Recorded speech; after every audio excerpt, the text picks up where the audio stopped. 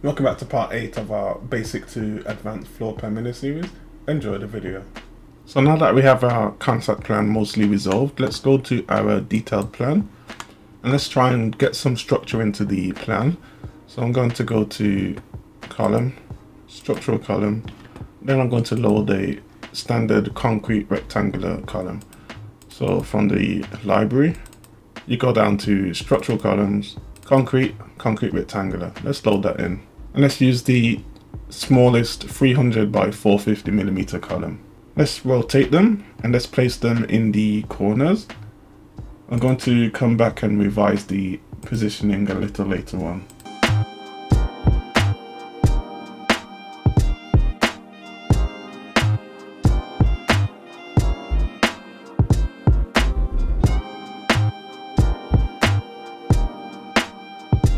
So now that they're indicatively in place, let's align them. So on the Modify tab, let's go to Align. And then let's align the outside face of the blockwork with the outside face of the column. And let's do that for both sides. And let's do that for the other columns too.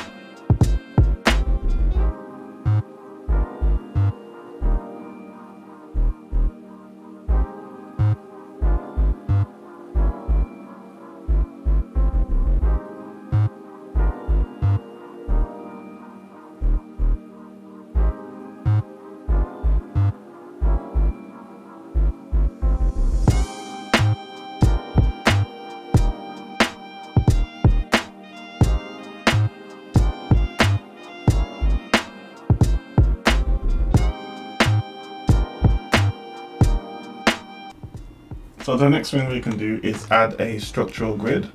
So we go to architecture and we go to the datum panel and then we can select the grid. And then we select a start point and an end point. And that forms our grid. To get the grid bubbles, that is a loadable family. So if you select a grid, you click on edit type and you have this symbol line here. At the minute it's showing as none. So what we need to do is load a family.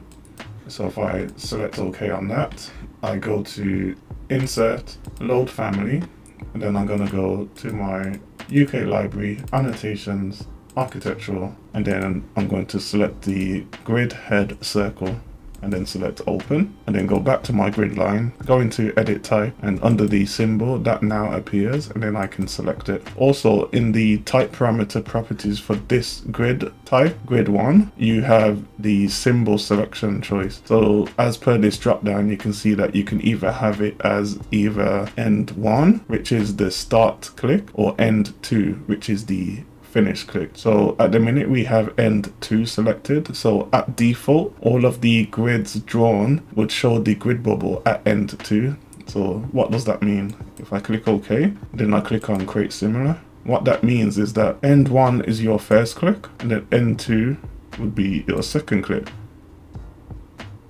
So end 1 is your first click and then end 2 is your second click.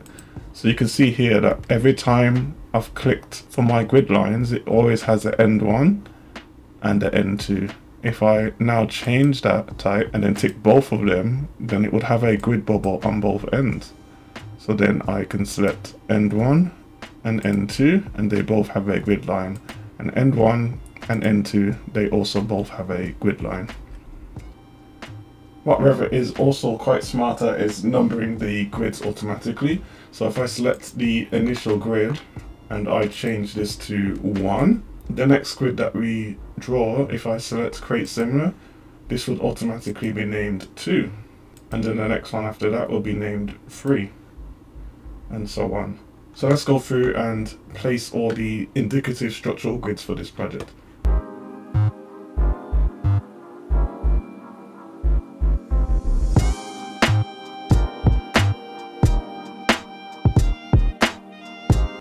Another thing to note is if you change to, for instance, a vertical grid, you can renumber or re-letter that grid. For example, I'm going to call this A, and then the same would follow with regards to the numbering. So if I go to create similar, and then the next one comes through, that will be B, and then the next one after that, that will be C, and so on.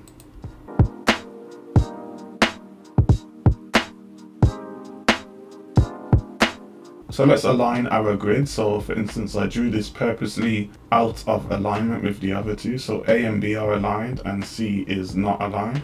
If I select either of A or B, so for instance, let's select B, you can see this little blue dashed line in between, and that means that they are connected and aligned. If I move that, they would all move together. And also, if I drag this to meet up with C, you can see another blue dash line which appears there. And you can see the alignment here as I move the mouse, bearing in mind that the left mouse button is still held down. And then that snaps and locks them in place automatically. So now I have all 3 grids aligned. And then if I want to move them, I can move them all together. Another thing to note is this 3D toggle here means that these grids are changed globally. So if I move them out to this position here, all grids throughout the project will be moved out to this position. If I move them in to this position here, all grids throughout the project will be moved to that position. If you want it to be a view specific change, say for instance you want to add more detailing just to this view, then you need to toggle that to show 2D. And then the grids would only move in this view. So let's go through now and align all of our grid positioning.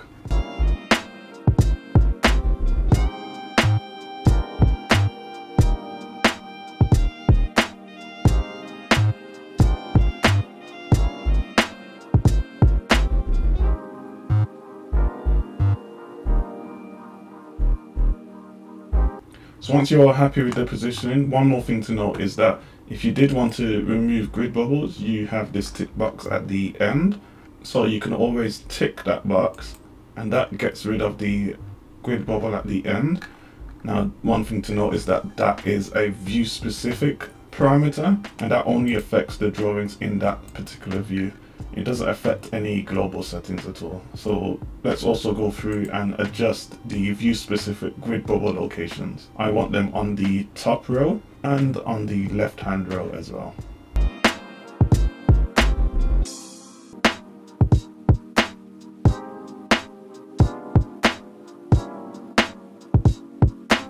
One final thing about grids is if you select one of the grids and you go into edit type, you can change the line style. So you have the color for the grid line. So at the minute it's at gray 128, and you can change the pattern. So at the minute it's on the grid line pattern, but if for instance you wanted another pattern, you can always change that to, for example, dash dot, and then hit apply, and then that will change the grid. Let's change that back to the grid line and then hit OK. So now we have our grids in place.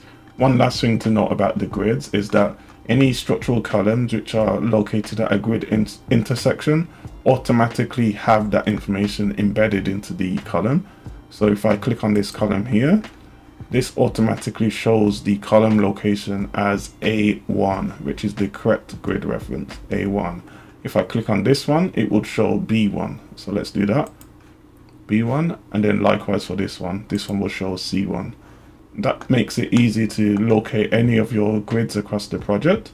And then another thing to know is if you have a column which is slightly off grid, so for instance this one here, it will show you the distance away from the grid. So this one is on intersection A3, but it's located several millimeters away from the grid line center. So if I select that, it shows you 420.